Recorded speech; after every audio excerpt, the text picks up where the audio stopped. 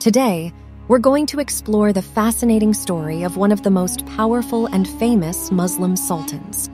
We'll discover how an ordinary person became a legendary figure in Islamic history and a nightmare for European kings.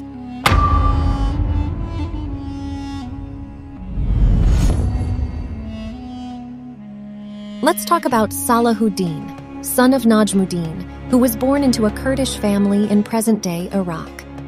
When he was born, an interesting incident occurred, prompting his family to leave Tikrit for Mosul and then Baalbek. Salahuddin spent his childhood and adolescence in Baalbek, where his father ruled the city. There, he learned all sorts of sciences and techniques under his father's guidance. The situation in Fatimid Caliphate was quite turbulent, and the Crusaders who controlled Palestine saw an opportunity to take over Egypt. This was a major concern for the Muslims, as it could have led to a complete defeat despite Egypt's abundant resources. However, after many conflicts and wars between the troops led by Asaduddin Shirkuh and the Crusaders, an alliance was formed through Shawar's betrayal of the Zangid. Eventually, the Crusaders were forced to leave Egypt, and the Fatimi Caliph appointed Shirkuh as the minister of Fatimid, despite the opposition of a Sunni religious person. This position meant that he had full military, political, and even judicial powers in Egypt. The Caliph also appointed Salahuddin, who had shown great courage in wars, especially during the deadly siege of Alexandria, as his deputy. Finally, he appointed himself to the position of the ministry. It's been less than 2 months since the conquest of Egypt, when Asaduddin Shirkuh passed away due to overeating. This marked the end of his great chieftaincy and the beginning of a larger epic. After his death, the advisors of the Fatimid Caliph suggested appointing Salahuddin as the minister because he was young and inexperienced. They believed that this was an opportunity to regain power from the Zangid. However, Salahuddin, also known as Malik al-Nasr, quickly proved his merit. He removed people whose loyalty was doubted and replaced them with his trusted associates. He also repelled a rebel in southern Egypt and an attack by the Crusaders. Despite his reluctance, he was eventually commissioned to overthrow the Shiite Caliphate of Fatimid Caliphate by Nuruddin Zangi.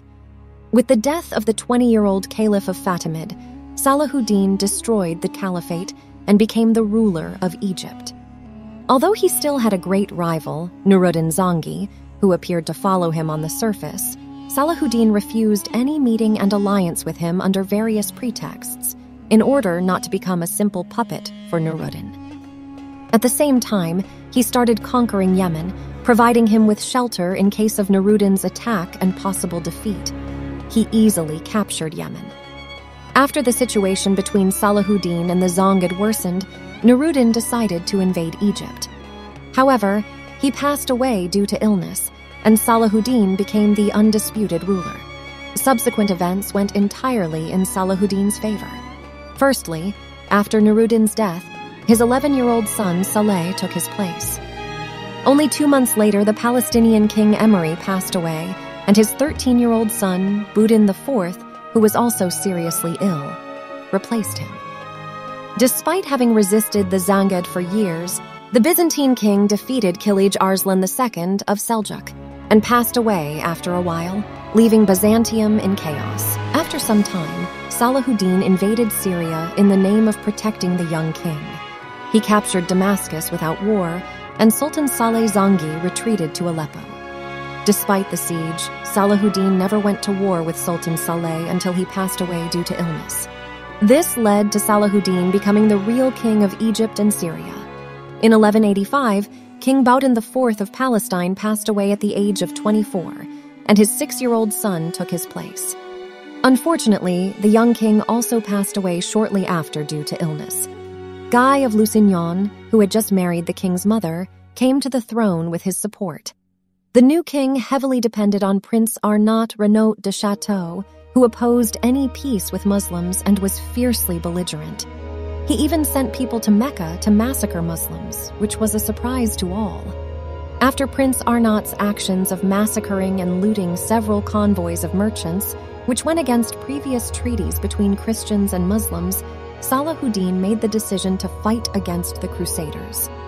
He invited Muslims to join him in a jihad against them, and in a short time, people from different ethnicities, such as Turks, Arabs, and Kurds, flocked to Damascus to join Salahuddin's army of 12,000 people and a large number of volunteers. Together, they prepared for war against the Crusaders. Meanwhile, the Emirates and Crusader knights also joined forces to fight against the Muslims. Salahuddin began the war by capturing Tiberias. Count Raymond, the former ruler of Tiberias who wanted peace with Salahuddin, was opposed by extremists like Renaud de Chateau, who insisted on going to war. Muslims then widely attacked the Christians. Salahuddin took a proper position and camped in the village of Hattin while waiting for the Christians. The Christians were attacked by the Muslims while on the road and faced thirst due to the lack of water along the way. They had to wait until morning, and those who went to the lake to drink water were either killed or captured. The remaining Christians knew that their only chance of survival was to fight, and they fought bravely. The Muslim armies were almost defeated, but Saladin's cries of "Satan should not win" rallied the troops. After a fierce battle, the Christians were eventually defeated, and King Guy Lusignan and Renaud de Chateau were captured by the Muslims. King Guy and his men were pardoned, but the Knights of Tampatalia and Hospitalia met the same fate as Arnott. Salahuddin scolded Prince Arnott for his wrongdoings and gave water to the thirsty Guy Lusignan, which meant they were safe according to Muslim custom. The remaining water was offered to Prince Arnott, but Salahuddin refused to give him any water because he had sworn to kill him with his own hands. Prince Arnott rebelled against the army, but he was eventually killed by Salahuddin. The Muslim army then took over the current cities of Palestine, Lebanon, and Jordan, including Akka, Ashkelon, Jaffa, and more. They advanced towards Jerusalem, and despite the resistance of the Crusaders for a month, the city was taken over by Muslims. The Muslim armies triumphantly entered the city with the order of non-aggression, turning the Al-Aqsa Mosque, which had been converted into a church, back into a mosque. They gradually released the captives, and the Crusaders left the city. A week later, thanks to Salahuddin, Muslims were able to pray in the Al-Aqsa Mosque again after many years.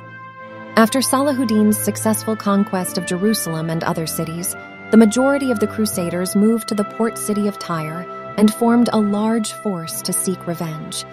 They sent a message to the entire Christian world, and soon Pope Clement III issued a call to fight for the recapture of the Holy Land. The king of the Holy Roman Empire, Frederick the Redbeard, also moved towards the Muslims, but he tragically drowned in a river just before the war with Salahuddin. His armies dispersed, and a great danger to Islam was eliminated. However, the Crusaders soon strengthened their position in the city of Tyre, and they laid siege to the strategic city of Akka for over a year. The siege continued until the arrival of Richard the Lionheart, the King of England, and Philip II, the King of France. The two kings led the battle for the city, and on Richard's orders, all captives were massacred. The city of Ashkelon soon fell, but the Crusaders could not achieve any more victories and resorted to a war of attrition with the Muslims. Although they won many battles, they ultimately failed to conquer Jerusalem.